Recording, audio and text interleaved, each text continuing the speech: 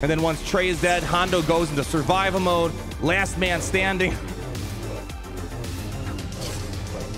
I don't know who at CG thought this should happen.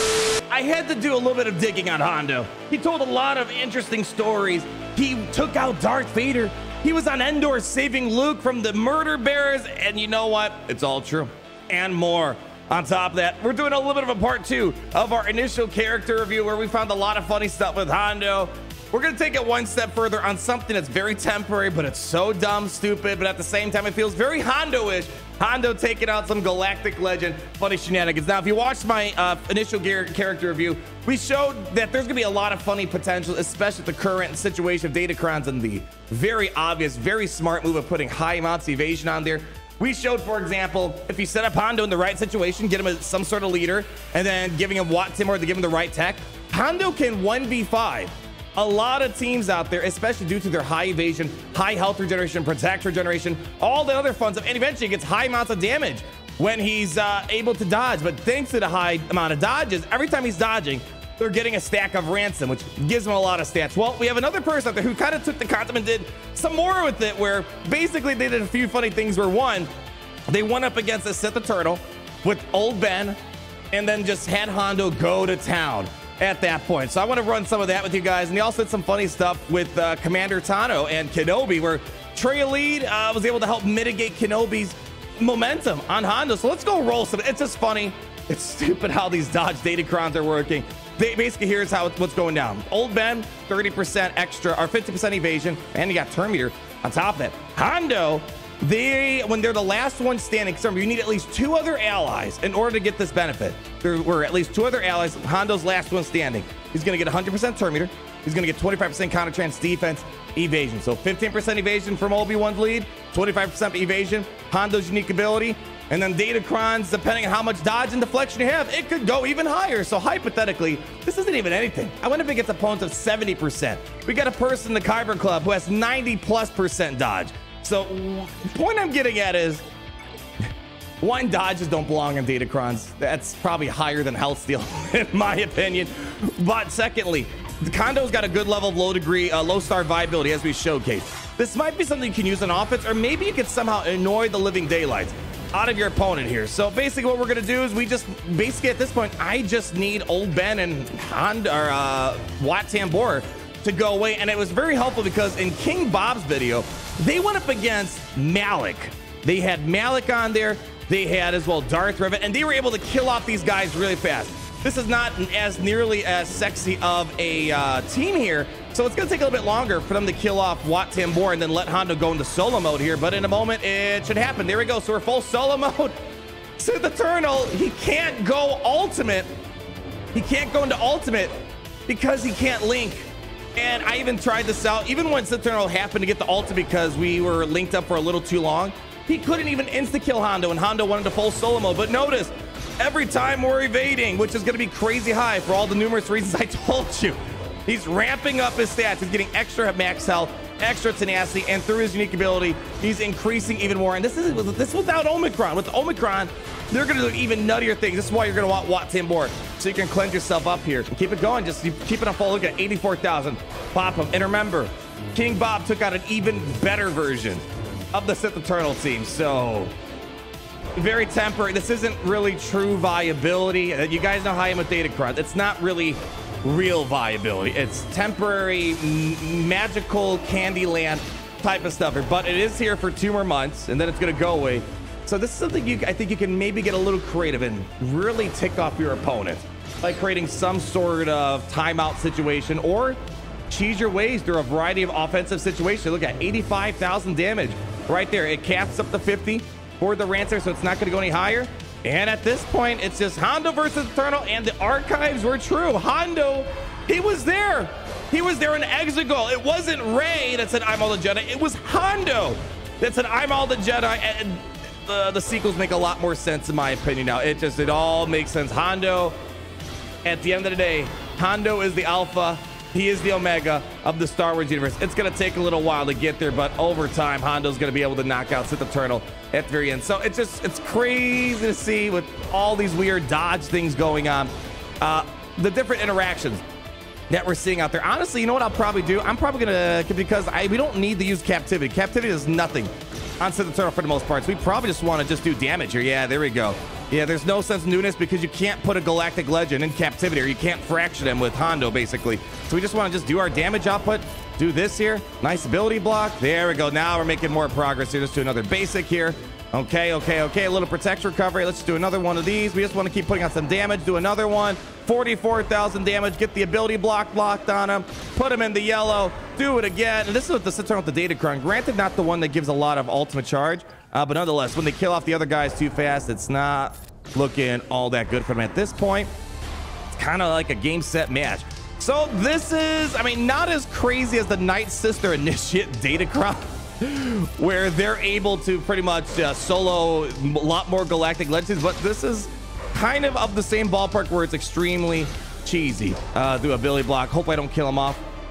All right, yeah, at this point, Hondo won the match. Let's say you're going up against Jedi Master coming out. This one, you're pushing your luck trying this out here, but it's worth a try. This one, in this video, they're mainly just trying to show that it was pretty much impossible for Hondo to be killed. So this is definitely a little bit more interesting. There you go. You got that. There we go. And we just want Trey to be killed off. Oh my gosh, the dodges are so... These dodges are criminal. It's just outright criminal how these dodges operate. Let's just go ahead. Doesn't really matter. Get Trey for the assist. And then once Trey is dead, Hondo goes into survival mode. Last man standing. I don't know who at CG thought this should happen. And I just want to put on a full auto. I don't think we're going to win this particular match here, but the point goes to show there. I can't keep a straight face up. Is this what they wanted their game to look like? That's what I legitimately want to know. That's what I really look at all those attacks out of turns. Look at Hondo. He drops down a protection. He's gonna bounce back up. You do have to be cautious of the healing minute. That could cause a little bit of a problem here, and that did cause a lot of problems actually. So I probably, as I said, probably would not say, if I had more evasion, it'd probably make a lot more of a difference. But the point goes to show, a lot of dodges. You could set yourself up. King Bob kind of had the right amount of dodge, it seems like, to pull that off here. All right, one more thing I want to showcase here. Now, you don't need Hondo to pull this off per se. We have shown that Dash Rendar with is a very absurd, if you're not familiar with it, very absurd Datacron with constantly getting bonus turns.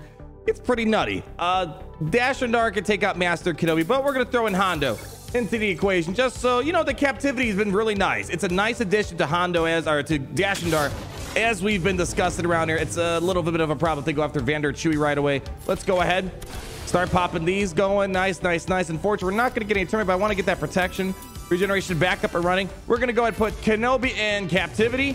All right, we're going to get the revive, and let's see, we're just going to do basic for right now. Just clear that off. Okay, let's hope we don't lose our Vander Chewie. That's kind of a key element to all this. Let's do a buff dispel. Nice stun. All right, we got to get Vander Chewie back in the protection. Full protection so they can get prepared back. Now it's gonna be a lot easier if you have the Omicron and in Grand Arena, which we are neither in Grand Arena, and we do have the Omicron, but we're not in the Grand Arena. So normally you don't have to worry about that. Normally you're gonna have plenty of opportunities to get these prepared over on Vander Chewie. Let's go ahead and just do another buff dispel. All right, let's go do a shock. All right, get a nice little shock action. Let's go and get Dash for the assist here.